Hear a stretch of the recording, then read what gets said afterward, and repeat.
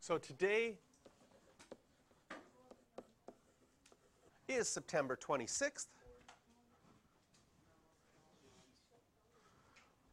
And our topic is percentages. How do you change a percent to a decimal? What is a percentage? Like, you have percentages in school all the time. Someone says, oh, I got 70% on my test. Well, what does that mean? 7 out of 10 or 70 out of 100. Because a percentage is a number over 100. So if you got 32% on your test, it's like you got 32 out of 100. But it was like, oh, but Mr. JR, the test wasn't out of 100. It was out of 25. Well, 32 out of 100, I could divide them both by 2. That's the same as getting 16 out of a test out of 50. That would still be 32%. Divide by 2 again. If the test was out of 25, you might have got only 8 out of 25. Yes? We're just part of student council, and what grade is this? Grade 9. Grade 9. So our first grade worst for the year is... And since a percentage is over 100, so if 32% is 32 out of 100, you can always write a percentage as a decimal. 32% is 0.32.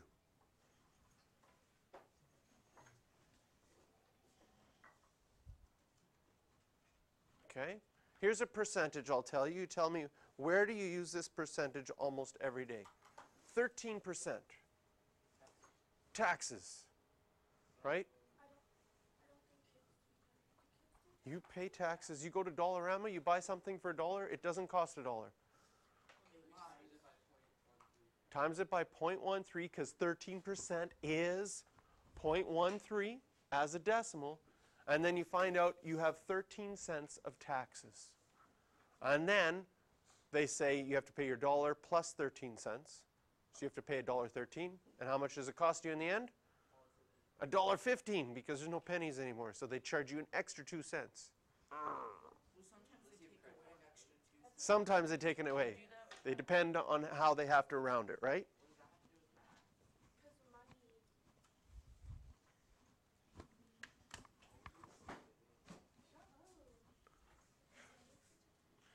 Convert the following. 9% would be 9 out of 100. Okay, I don't want to see this on tomorrow's test. No 9%. You guys study tonight to do better than 9%, right? And as a decimal, okay, careful, this is hundredths, so whatever number you have here, you have to fill in 2 spaces to get to your hundredths. So it is a common mistake that people write 0.9, but this one should be 0.09.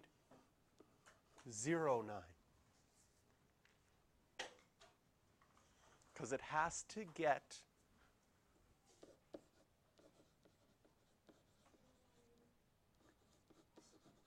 to your hundredths spot.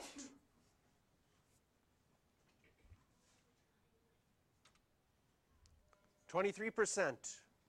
If we wanted to write that as a fraction, 23 out of 100 as a decimal. 0.23. When we say decimals, I don't know who invented this in the English language, but when you say a decimal, you always say just each number individually. So you never say decimal 23.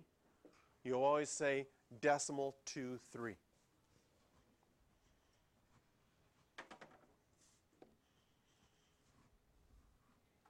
Oops, missed one. 58%. 58 out of 100 as a decimal. 0.58.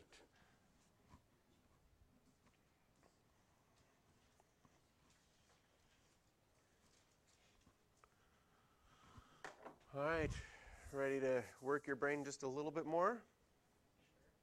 Okay. 113%. Close. It's still going to be over 100. Okay? 113. Now, if you're dealing in hundredths, whatever your last number is, that always has to go in your hundredth spot. So my hundredth spot will be a 3. That would mean as a decimal, this one will be 1.13.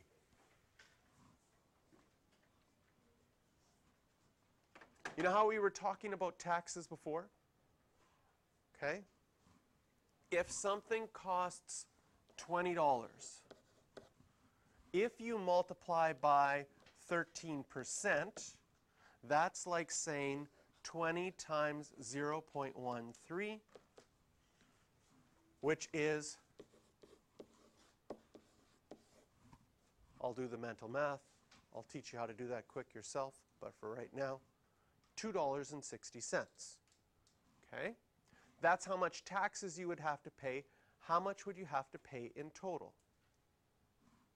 If you wanted to buy something that was $20, by multiplying by 0.13, we find out our taxes are $2.60. What do you have to pay in total? You add those together, right? $22.60. Now watch what happens if you buy something that's $20 and you multiply by 1.13,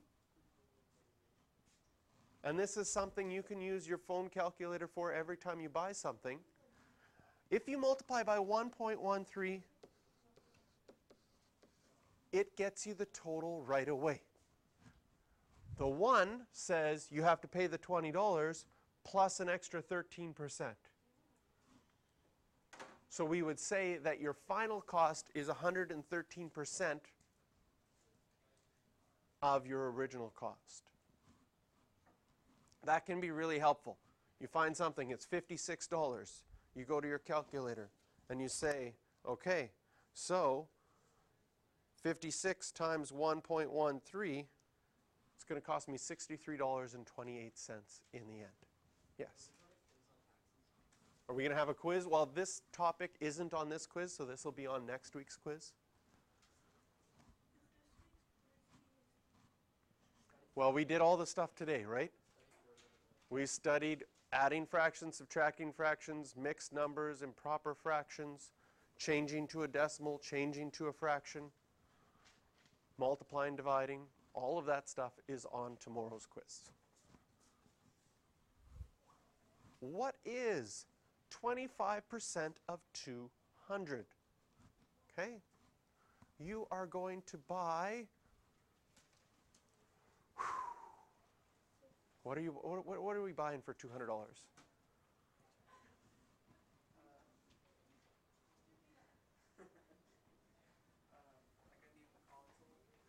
Okay, a new gaming console, and it's $200. That seems about right. And it tells us that it's 25% off. So the question is, what is 25% of 200? What do? We do 25, I'm going to just write it out, 25% of 200 translated to math, this is a decimal, 0.25 times by 200. We type that into our calculator. If you have your calculator, try it. It's equal to 50. So whenever you see 25% off, you can figure out what 25% of that number is. Mathematically, that means 0.25 times 200. You would get $50 off. So now the console would only cost you $150 instead of $200, right? And this is important because when you go to buy something, right, you have an idea, what's a good deal, what's a crappy deal, right? And so be like, oh, $200 shoes, good deal? No, right? That seems like really expensive shoes. But they say, ooh, 25% off. So now they're $150, and you'd still be like, that's still not a good deal. So we have to know how the percentages work, because you're going to be buying something and you're like, ooh, it's a percentage off, but it's still not necessarily going to be a good deal. You know what? Some stores even do this, right? You know what their regular price is? Their regular price is $150. But this week, they raise it to $200 and take 25% off. Still same price, but now you think you're getting a better deal. Have you ever seen stores do something like that? Where they have a percentage off, but you're like looking at it and go, hey, wait a minute. The regular price is still way more than it was supposed to be.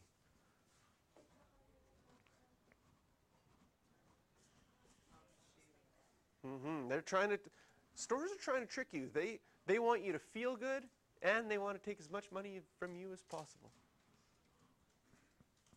10% of 88. Okay, so if we were doing this on our calculator, we would say 10% of 88, I can change this to a decimal. 10 out of 100 would be 0.10.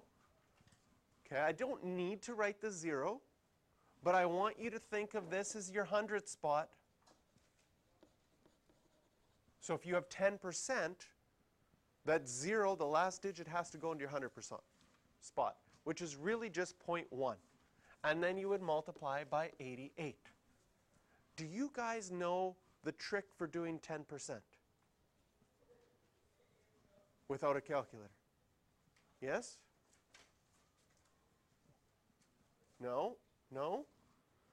10% is really easy. All you have to do is move the decimal place over 1.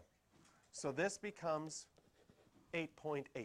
If you had 10% of 1,000, if I move the decimal place over 1, I get 100. 10% of 33.7 would be 3.37. 10%, we just move the decimal place once, which is really nice because lots of places have like 10% of something. Or if you want to do just quick mental math, how much taxes am I going to have to pay on $56? Well, taxes are 13%. That's more than 10%. 10% would be $5.60 off 56. Move the decimal place 1 over. So you know that your taxes are going to be just a little bit more than $5.60 when you go to buy that.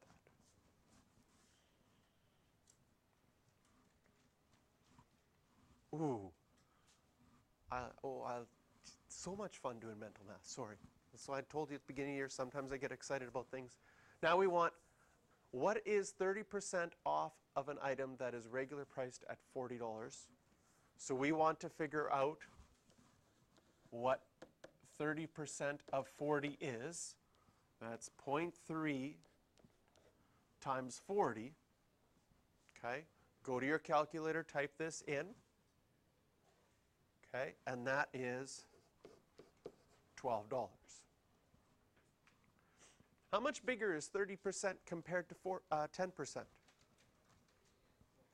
Like if you have 30% and 10%, 30% is how many times bigger?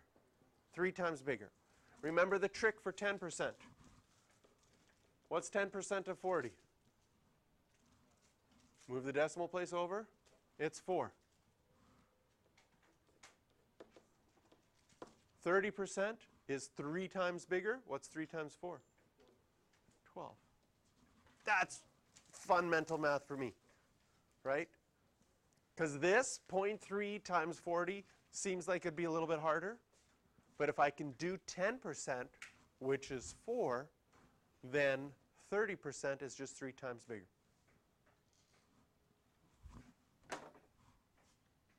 What's another word for 50%?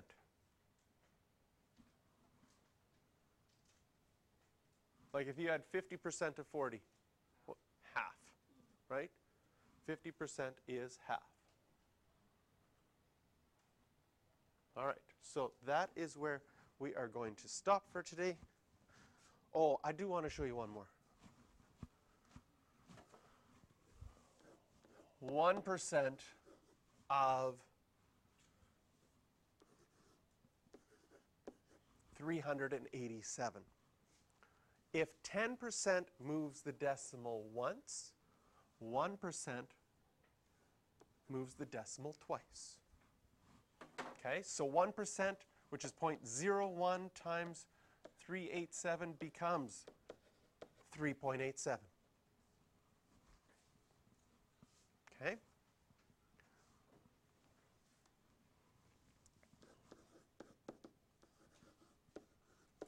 $10 of 56 would be 5.6. 1% of 56, 56 cents. Mental math, tell me right now. Oh, this is fun. No. Now you're buying something for $56. Without your calculator, you can figure out what the taxes are. 13% would be 10% plus 1% plus 1% plus 1%. Is that good? So it's going to be 10%, 560, plus 1%, plus 1%, plus 1%.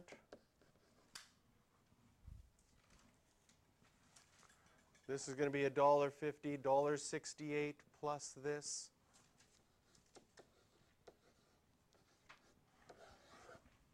Without a calculator, you can do 13%. And it's not, I mean, it's not bad. Sometimes it's a lot of numbers that you're having to remember and add, but you can do an estimate. You can say, okay, so this is about $1.50 plus 560. I get an idea of how much I'm going to pay. Okay, I will get you your practice sheet for this.